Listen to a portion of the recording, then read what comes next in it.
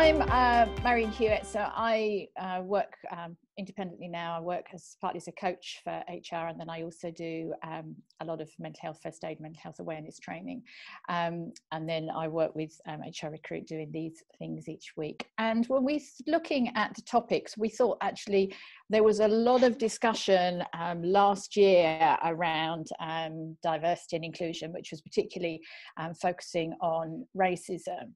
And we actually were thinking, how are we going to make sure that in HR we are maintaining the focus on diversity and inclusion this year, but actually also making sure that we are thinking about diversity and inclusion in its widest sense, all the different elements of it.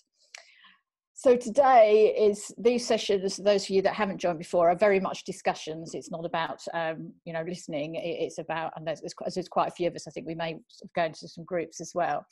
But the areas we were thinking about would be actually what you can do to maintain focus this year if you started initiatives. Actually, how you can be really making sure that you are incorporating a wide perspective on diversity and inclusion. Something funny is happening with typing on that one there.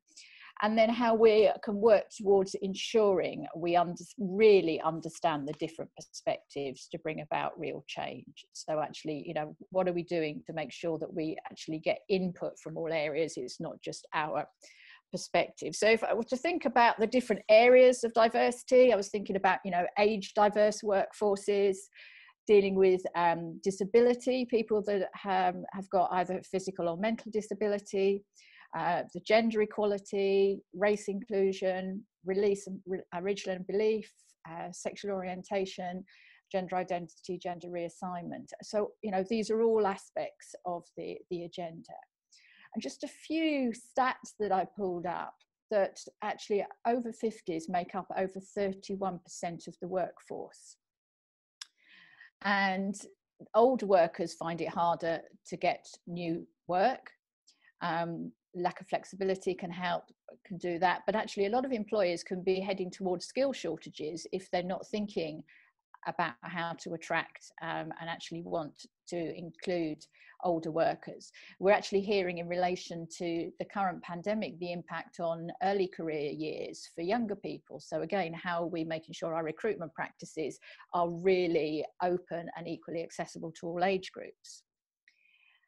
7 million people have a disability, registered with a disability, or a long-term health condition, but actually only half of those are in work.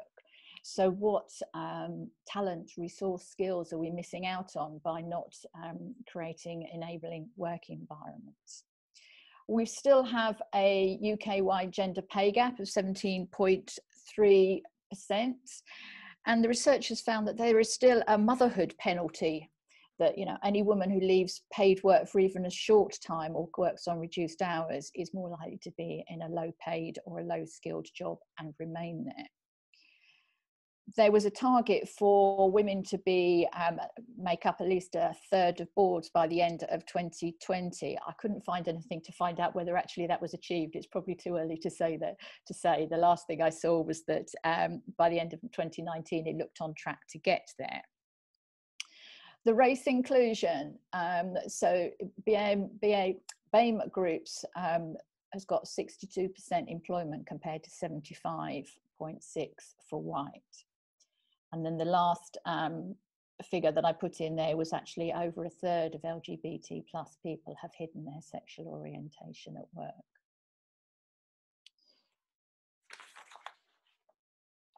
So just a little bit of, just a few things to think about, because, we want to make sure that when we are looking at our diversity and inclusion, we are thinking about all elements of it and all stages of the employee life cycle. I don't seem to have breakout rooms going. Have you got a breakout room? Joe? You're muted. Yeah, just bear with me. I didn't transfer you to be the host. 1 second. I think because we have got quite a large group, and we do try and keep these quite timely. I suggest that we'll go into 3 groups for what should we do? Let's just do it for 10 minutes, and then we can come back and you can tell your key things that you've thought about. So actually, whether you want to think about what you've done so far, although quite a lot of you said you were at the start of all your plans, but actually, you know, perhaps actually the question for now is, we've raised the awareness, you're here, that you want to, what are your challenges? Maybe it was Mark, somebody said about actually to get business buy-in to actually recognize it. So what are your challenges on the diversity and inclusion agenda?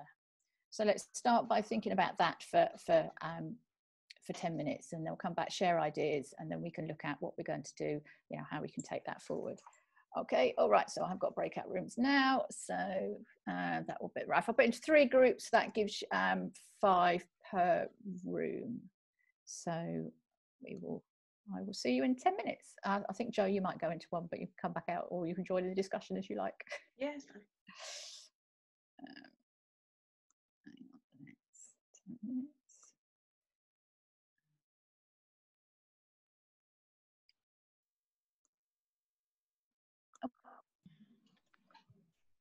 Hi guys. Hi. Hi. Mark, do you want to unmute yourself? Sorry, thought I had then. So does anyone want to kick off and basically say what their business has been doing, or businesses they've worked in previously?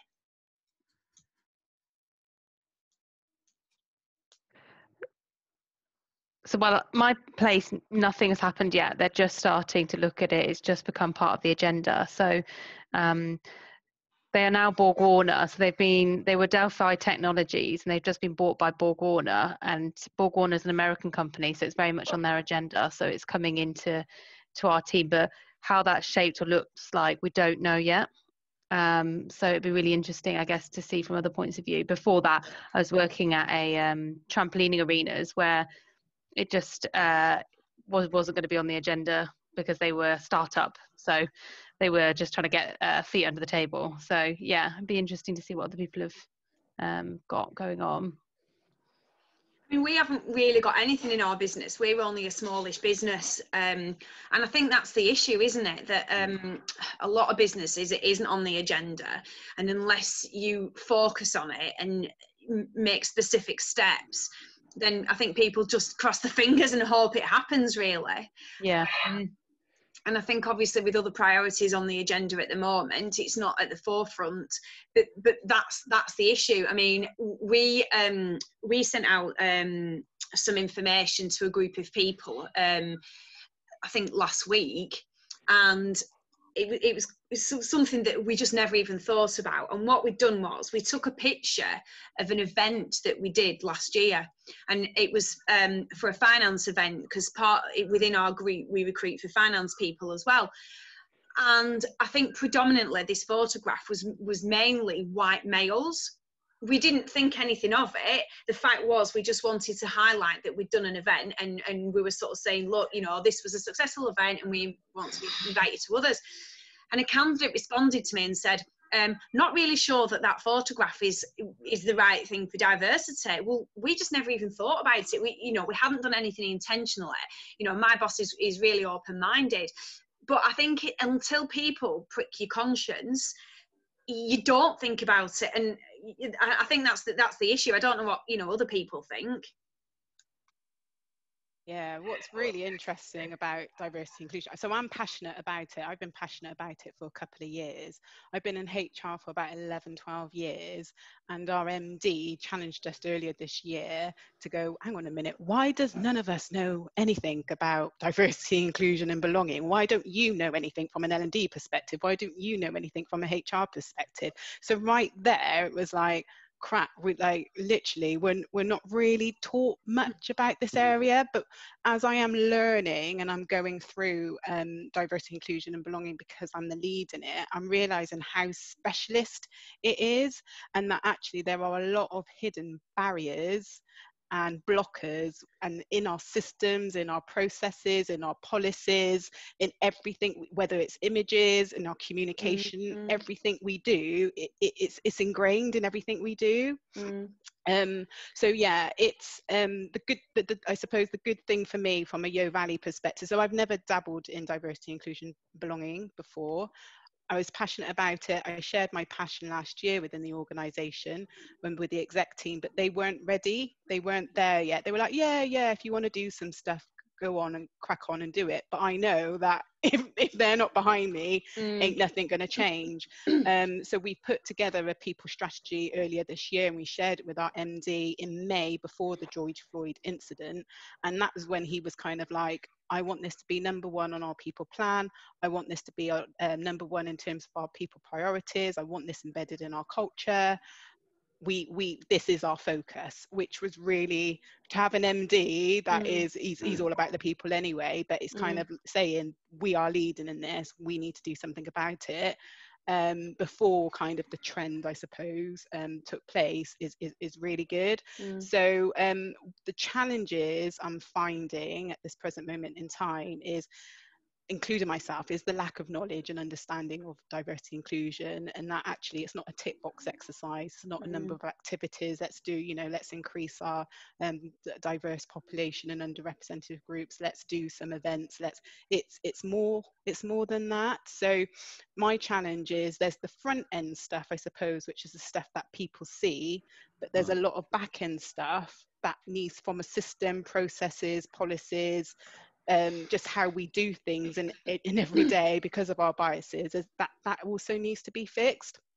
And I'm leading in putting together a strategy and a plan. And what I suppose my challenge is actually I can't now move forward with that, because what I really need to do and understand is actually, what are we like to, what is our diversity and our representation like within our organization? Are we an inclusive environment? If we're not, like what you mentioned earlier about the images, what are the things we basically need to audit ourselves and understand actually where we are as an organization before then we potentially could move forward. So my challenge is, people want things to happen now and I'm like, whoa, there's a lot to do. So there's a lot, and the great thing about this also is that we've got a lot of people, our leadership group are really behind it as well, so everybody wants to do something about it, which is really good. But it's just trying to ensure that it's kind of all tied up in our overall strategy and purpose as a whole. Taking too much time, that's me. Oh, keep over. No, not at all. Good. I think it's the same as anything, isn't it? If the senior team aren't behind it, let's face it, it's a bit of a losing battle, really. I think you also, as you said, need to make it meaningful. Yeah. There's so many people that are, jumping on the bandwagon of, I want to show that we are, inclusive and we're diverse, and in their recruitment there's a box that you tick. It's got to be more than that. It's got to mean something. So I think, like you said, there's so many steps before getting to this. We are an inclusive brand, this is what we do. You've got so much work to do in the background first. And part of that is finding out, how does your teams feel? In automotive, where I am, it's white males, 50-year-old white males, everyone there is, and then the HR team's all female. That's where you get the females in this place is in HR, and that's it. So it's looking actually inside yourself and saying, right, where are your blind spots, because I'm sure we've all got lots of them. For sure. The system has been built to that way for many years, so it's like, how do we as a business change the things that we automatically do and check ourselves, our own biases, which we all will have. I think as well, though, it's not just businesses, is it? It's everything. So, I mean, I'm going back a long time, but I know when I was doing when I was at university, I had to do a work placement, and it was for a tyre manufacturer, and their workforce was very similar to yours, Olivia. And I had to look at, how do you try and attract females into it? And it starts with, like, college courses, university courses, and so it isn't just your business, it's everything. And I think unless lots of things are, you know, sort of tied together, it makes it very difficult. Yeah, I couldn't agree more. Actually, we're looking internally and externally. The focus mainly is our people internally, but also we're looking at the community perspective as well. And we are looking into the younger, I suppose, generation, in terms of, actually, we haven't got much of a diverse population representation within our organisation, because we're heavily dominant in manufacturing. It tends to be males. What's the reason for it? And actually, what is it that we can be doing externally within our communities around all of our sites to understand and help and support and be more inclusive? So we're looking at it internally as well as externally, but it impacts absolutely everything. But I think, especially if you're in a manufacturing, we can, you know, go to schools and say, this is actually what these roles look like, this is how they work. You could come and do an apprenticeship. You know, I think that's the joy of our jobs, though they are heavily male and orientated at the moment. We probably do have a better way of getting people in because of those schemes that you could use. Definitely. Right, welcome back. I was getting bored in the room on my own, so I joined one of the breakout rooms. There was certainly some good debates happening in there. So I don't know, would somebody like to start from, I don't know, Wendy's room? Wendy, Amanda, Emma, what were your key themes in your conversation? Well, Sarah was just about to speak and we suddenly got shot back into the room. So actually excited. We were like, what? Oh, gone. All right. Well, carry on where you were cut off then. Sorry then, but for our group, just quickly, it's pleasing to see that the government this time around for furlough and flexi furlough are allowing you to be furloughed for care and responsibilities. So a tiny step, but a step in the right direction. So it's good to see that that's been incorporated this time round for this lockdown. Thank you. What other comments? What was your discussion in that group then? Anybody want to volunteer anything?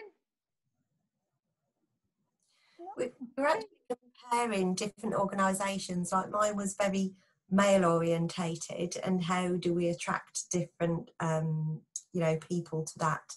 And was it you, Sue? Was talking about it's completely opposite, and it was females. And we started talking about how we attract people and the benefits. You know, do we use the flexible working? Because we literally said a year ago, you know, if you wanted to work one day from home, it was questionable. And now here we are working from home since last March. So very traditional, and how we've got to get across the change of those boundaries. Because, you know, Emma was sort of saying, if you're pregnant and you want maternity, great. But if you are a carer and you need time off for other things, then it's questionable in a lot of industries. So we get across a lot of how different commitments people have got and how that can have an effect on your home and work life. And it's interesting watching even the assumptions we're making about, you know, to attract more women, increase flexible working, and because that, you know, that's how the world works from our view of it. But actually the other way is, how can we encourage men to work more flexibly? Yeah. So that, you know, I've been the full-time worker, and my husband has been at home. He's got a property business that he's been able to do from home. So our roles are reversed. But people again think that is strange. Yeah. It's interesting because my husband went down to 4 days from April, and he's an accountant.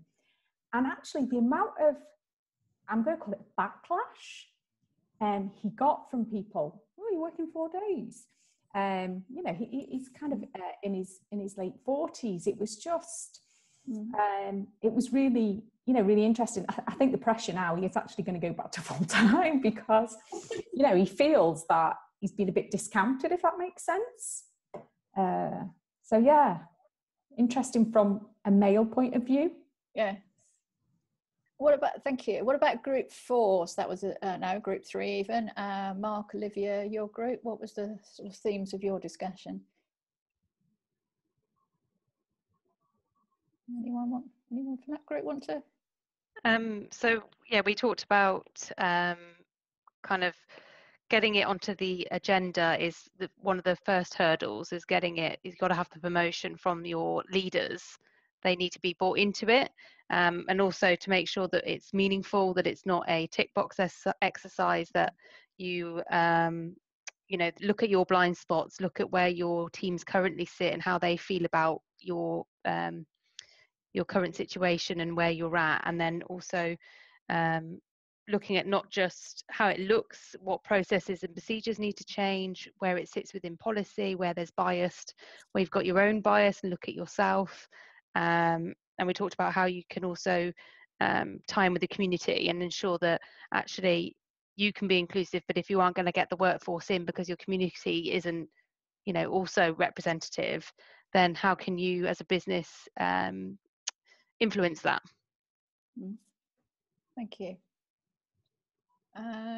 Group 1, Claire, Joe, one of you want to summarise the discussion in that group?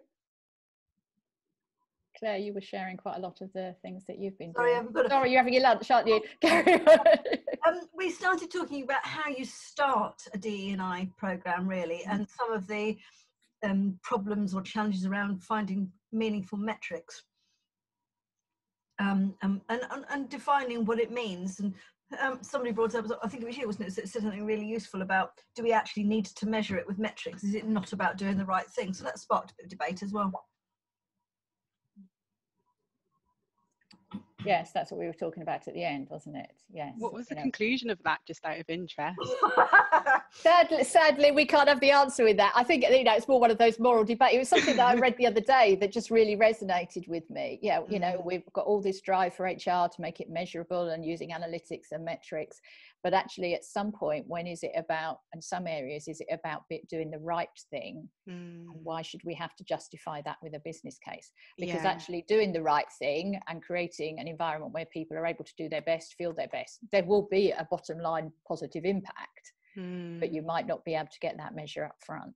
And that just really resonated with me in sort of lots of different areas. Yeah, I completely agree. At the same time, because it's quite a new, I suppose the businesses are it's a new thing for businesses. If it doesn't kind of get measured, things don't get done.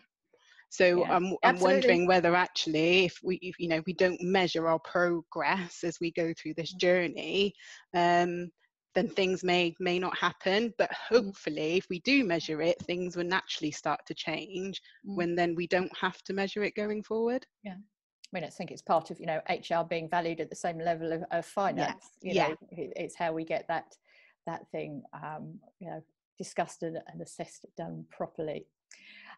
Something that was interesting as a point that was made was about, somebody said that they were frightened, as in it is such a sensitive area, how is the best way to approach it?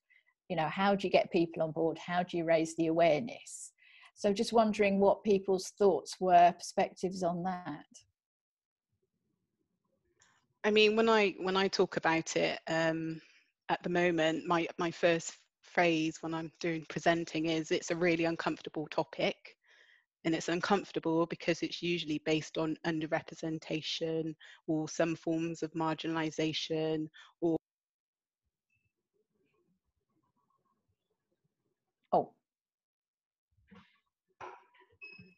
Right, sorry, you're back again. Yeah, sorry, I don't know what happened there. So yeah, I always start saying that it's an uncomfortable topic because it's based on, oppression and demand, underrepresentation, marginalization, etc. So we have to start to get comfortable with being uncomfortable.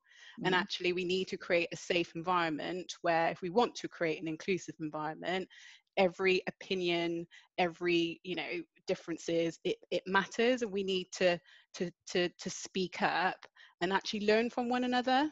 So if you voted Conservative, why did you vote Conservative? If you voted Labour, let's talk about it. Let's learn from each other in terms of our different perspectives.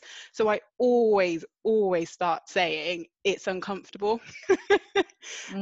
But we have to start speaking up in relation to it. And it's also about creating, what I'm now trying to think about is creating environments or safe spaces where people can have these conversations that they tend to not be able to have outside of organisations. So it's creating those spaces so we can kind of get used to talking about these topics. Thank you. Other thoughts on that?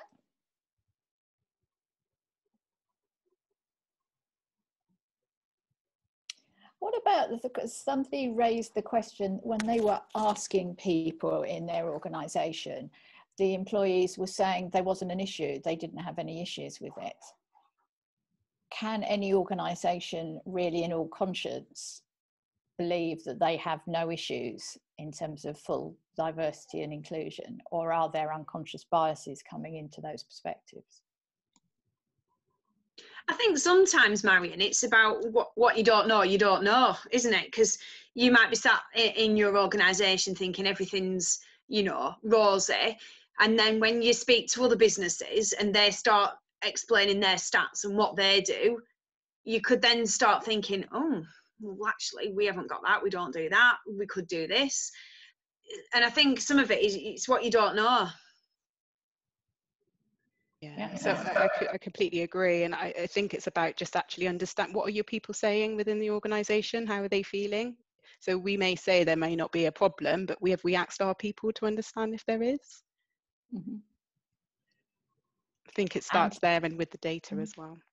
And have we not got a problem because actually we don't have diversity? Because actually everybody is the same, everybody's comfortable and nothing's being challenged in their world. Precisely, and that's where I suppose the research and the evidence comes in terms of actually if you do have a diverse amount of people, this is what it could mean from a business perspective commercially going forward. So it's bringing in those kind of cases and information if that is the case.